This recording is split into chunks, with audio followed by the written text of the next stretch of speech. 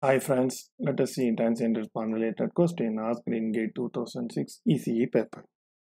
The question is a 2 millihenry inductor with some initial current can be represented as shown below, where S is the Laplace transform variable.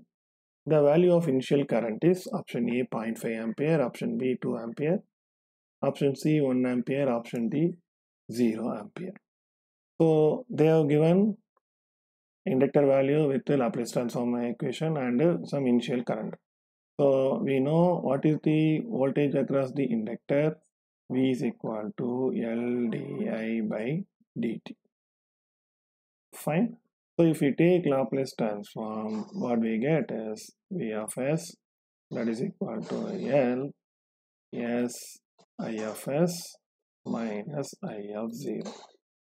Fine. So this one I can write as S I of S into L minus L I of 0. Right? Okay. So that is what they have given.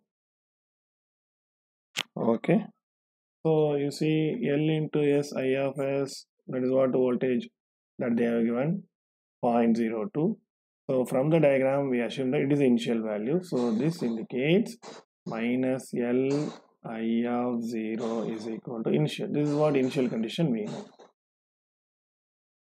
Fine.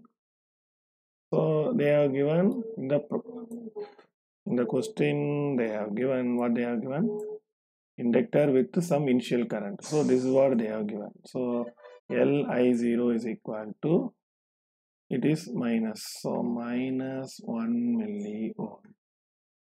So L I know, so what is I0 minus 1 millivolt divided by L is 2 millihenry. So 2 millihenry.